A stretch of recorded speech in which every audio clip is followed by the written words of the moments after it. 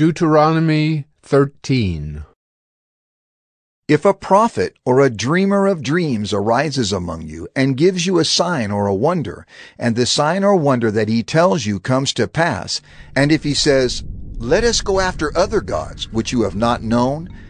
and let us serve them," you shall not listen to the words of that prophet or that dreamer of dreams. For the Lord your God is testing you to know whether you love the Lord your God with all your heart, with all your soul.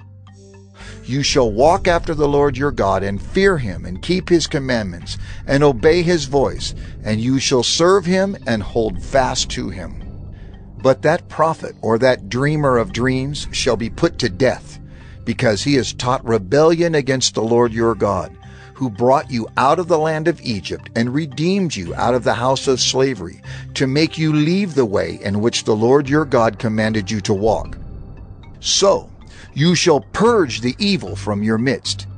If your brother, the son of your mother, or your son, or your daughter, or the wife you embrace, or your friend, who is as your own soul, entices you secretly, saying, "Let us go and serve other gods, which neither you nor your fathers have known, some of the gods of the peoples who are around you, whether near you or far off from you, from the one end of the earth to the other,"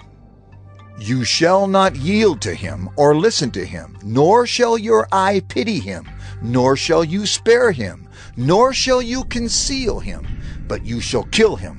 Your hand shall be first against him to put him to death, and afterward the hand of all the people.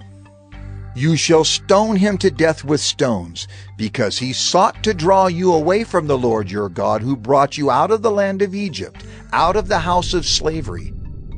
And all Israel shall hear and fear, and never again do any such wickedness as this among you. If you hear in one of your cities, which the Lord your God is giving you to dwell there, that certain worthless fellows have gone out among you and have drawn away the inhabitants of their city, saying,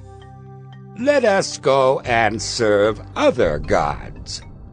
which you have not known, then you shall inquire and make search and ask diligently, and behold, if it be true and certain that such an abomination has been done among you, you shall surely put the inhabitants of that city to the sword, devoting it to destruction, all who are in it and its cattle, with the edge of the sword. You shall gather all its spoil into the midst of its open square, and burn the city and all its spoil with fire, as a whole burnt offering to the Lord your God. It shall be a heap forever. It shall not be built again.